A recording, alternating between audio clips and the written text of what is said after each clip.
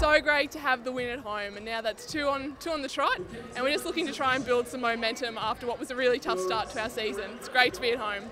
Oh, absolutely. Their shooting end was really dynamic tonight. They didn't miss many either.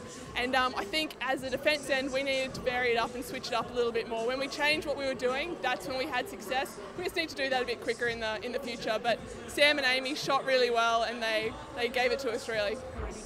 It was great to be ahead at every break, but at the same time, we were up by 7 goals at one stage and we let it go. So we really need to learn when we have that lead to put our foot down and keep extending it, because we're just putting too much pressure on ourselves by letting our opposition back in the game. So that's something that we'll work on. It's great to get a win, and a win by 9's awesome, but we'll go back and we'll work on a lot from that.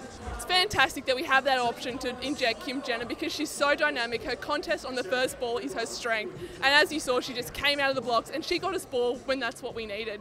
So it's fantastic that we have her on one hand, and we have Shimon as well, whose timing is impeccable, and they both offer so much and such different things out the front. It was all excited and we felt at home, so it was good. And to come out here and just see all the people, purple people all over, was great. Yes, definitely a lot of credit has to go to the Swifts. We knew they would keep on fighting, and they really never gave up. Every time we just got rhythm, they would try and come back at us, so that was quite good. It feels great. I have to be honest, I think a few players in our team could have received that MVP, but I'll take it. I think that's almost what makes it a bit easier, the players around me, because they have my back the whole time, so on attack and defense. I think getting the ball to them is a bit easier.